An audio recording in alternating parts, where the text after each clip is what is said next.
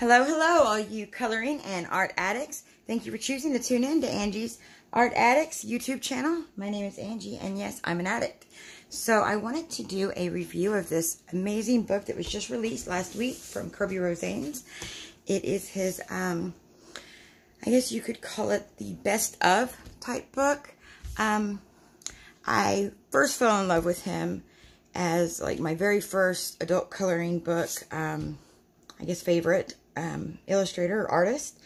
I've had all of his books, these three plus, let's see, geomorphia and phantomorphia, and I've given those two away to friends in the recent past. They weren't really my favorites. I did enjoy some of the pictures. I think geomorphia had some of the better paper I liked personally, including that it was one-sided images. So I ended up keeping these three and actually have doubles of a couple of them. I'm going to set them to the side because there's a couple of pictures that are in here that I wanted to compare. So we're going to go ahead and do a review of this book, which I'm sure you've seen a lot online. It is, I believe, the exact same size as all of its others. So yes, it is the same dimensions there. It has a rough, a lot different texture. It's like a coarse type texture on the front and back. Has the steampunk cat that is ever so popular. Actually, this is the only picture in the Phantomorphia book I had that I've ever colored 100% from start to finish, and actually thought I did a good job at it. So, unfortunately, I don't even have that picture any longer. I might actually contact the person who I sold the book to and see if she still has it. Ask her if she might mail it to me. So, we'll see about that. But anyways, so we have Colormorphia. It's a plume book. I do believe that this is not illustrated, I'm sorry. No, it's by the same people that did his last ones, I guess. I thought maybe they might have changed publishers, but no, it's still by the Plume book. Okay, so with this book, unlike any of the others, you have the first pages illustrated and colored. So it talks about welcome to my high definition, super detailed doodle world. It goes in and it shows some of the images. I do believe these are colored by fans. Let's check this out. Yeah, so it will say like the galactic bear, creating your own backgrounds, and shows how this particular colorist chose to do like a night background with stars. And it kind of goes in on each one of these, you know, like the dark raven here, the galactic bear on the other side.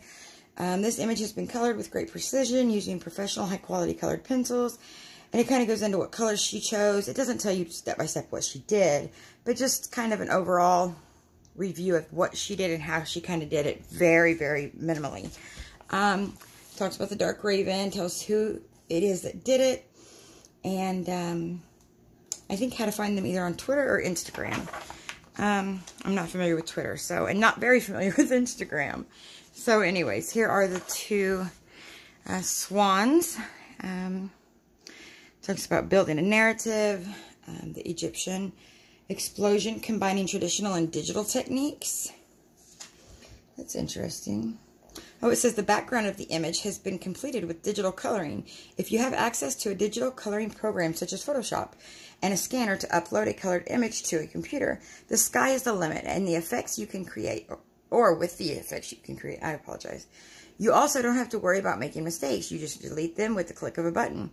Here, the colorist has laid down dreamlike colors such as magenta, sea greens, periwinkle blues with a soft-edged digital coloring brush. She has also added glowing white, fantastical details, patterns, and hieroglyphs to the background, something that would be very difficult to achieve with traditional methods.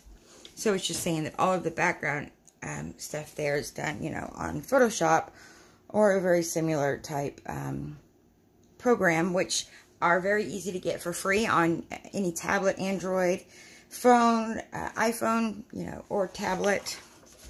I guess you could actually, I've never attempted to do that, but you could scan it in and send it right to your phone or tablet, or just take a picture of the blank, you know, coloring page and do that within your coloring program. So this is the jellyfish here. Excuse me. And then the flowering skull. And last but not least, the clockwork cat. And this talks about working with a minimal palette. You know, they have only chosen, you know, like 3 or 4 colors and several versions within those colors, or, you know, ranges or hues. So now we get into the coloring section. Now the paper in this is a bit different than the others. Let's see here. So if you can tell, it's a little more off-white beige, where the anamorphia was the bright white. And then imagimorphia, let's see here, kind of spread these out. It's a lot more like imagimorphia, I would say. You know, I think maybe imagimorphia might be a little bit thicker, actually. It's a real close, but I honestly believe that this might be just a bit heavier. Now let me see the mythamorphia. Let's see here. It's definitely thicker than mythamorphia.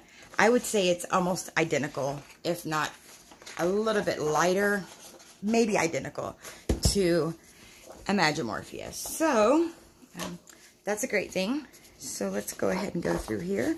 We have the steampunk cat and the Beatles. I do think that I'm going to take this book and have it spiral bound like I have my other copy of imagimorphia. I do like it better because, for instance, when I get to that, I will show you. You have, you know, the ability to get inside of the cracks and crevices of the book. I'll find a page that's like in that book there. So here we have the clock and the anchor, the leopard, and the doodles. And this is out of mythamorphia. No, I'm not sure which one. It's one of those two. But this was one of my favorite ones. I began to do it. I do believe Dee Dee Willingham was one that did this online. And I did the acrylic, you know, the purple and the blue and the brown. And then colored over it with colored pencils. And it was another one I gave up on, but I did enjoy it. This is, you know, some more. Obviously, they're all out of other books, so a lot of these have been, or several of these, should I say, have been taken from 1-page spreads and turned into 2-page spreads, or 2-page spreads and turned into 1-page spreads. So this is what I was going to show you the example of. So here is the original out of imagimorphia, and this is how it would look if I had not had it spiraled. So you can see just, you know, the image is in there if you can just open it up. But because of this, you're not able to get that. Now, I don't think there was as much of the butterfly inside of the imagimorphia, or maybe I cut it off. I'm not sure, but there is quite a bit in there. And even if it did cut it off, it's just so much easier to do than trying to, you know, bend the book and turn it around and, you know, put it in your lap and have that much of your desk taken up. So I'm a huge fan of this. I kind of go on spurts as to what I'm, you know, obsessed with at the moment. So, you know, I'll go from one thing to the other. But I had started to play with some watercolors there. But you can see, you know, it's the exact same image, just in a darker version. Or off-white paper, I'm sorry. Yeah, but this paper is very beautiful. Very, very beautiful. Very thick. Let's see here. We have the bear, and I've seen that one done so many times, very beautifully.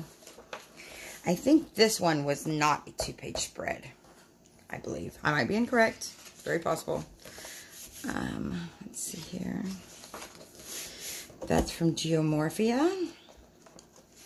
And let's see. Dragon. Now, I don't think that was a 2-page spread. Let me look real quick. I don't think it was.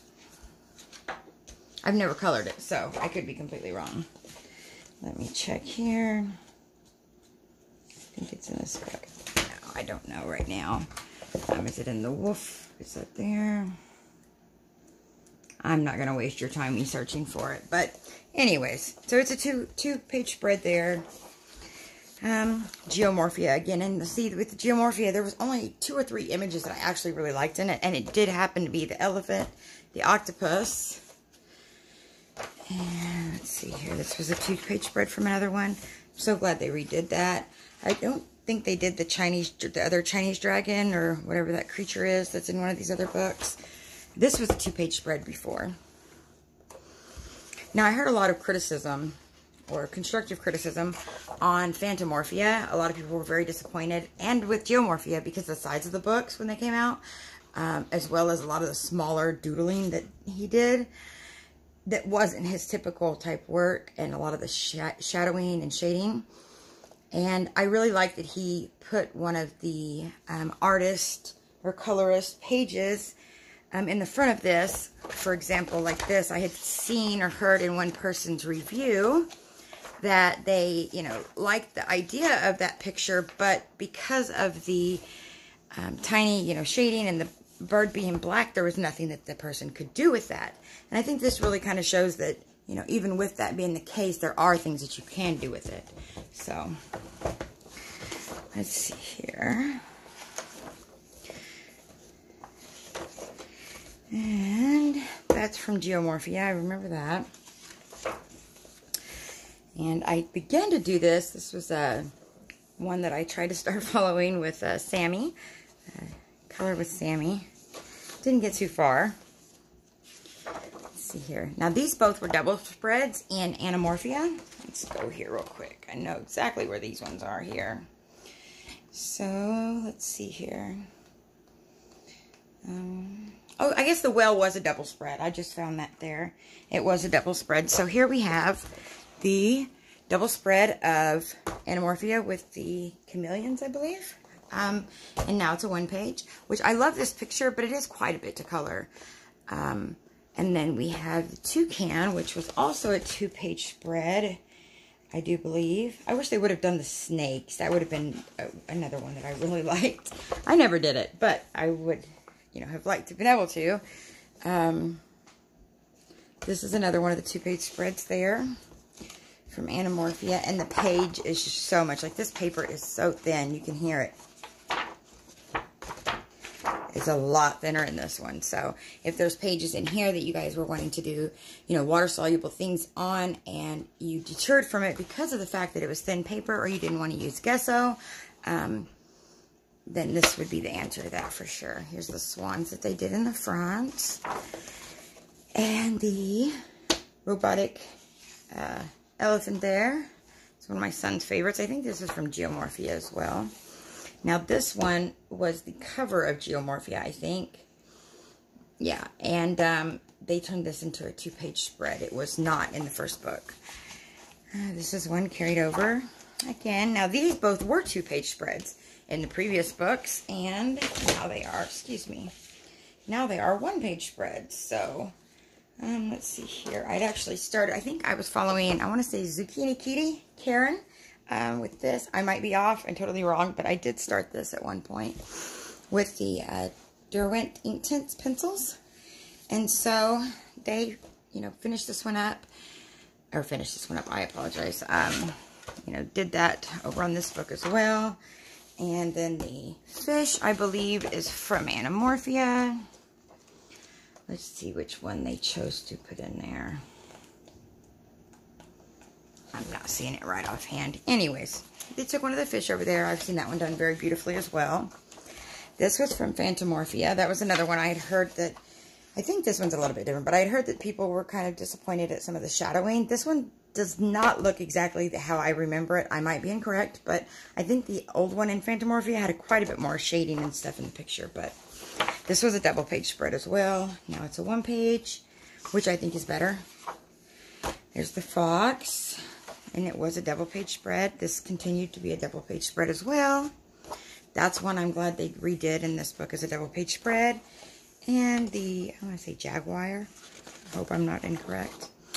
So, as you can see, these are the other books. Anamorphia here, Imagimorphia, mythamorphia, and then Phantomorphia is the thinner one, and Geomorphia is kind of thinner too. So these are both quite a bit thinner than these bigger books.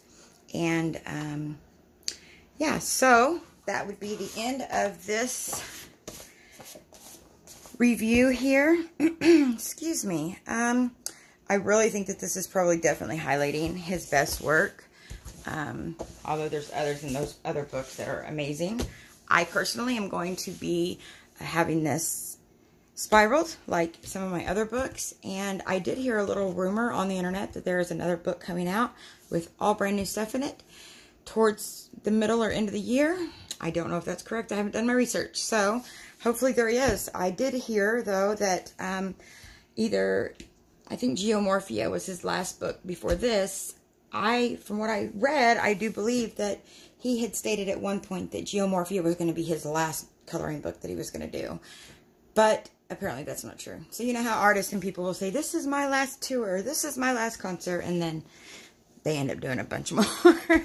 Anyways, this is Angie with Angie's Art Addicts YouTube channel. Thank you so much for choosing to stop by. Have a blessed and wonderful day.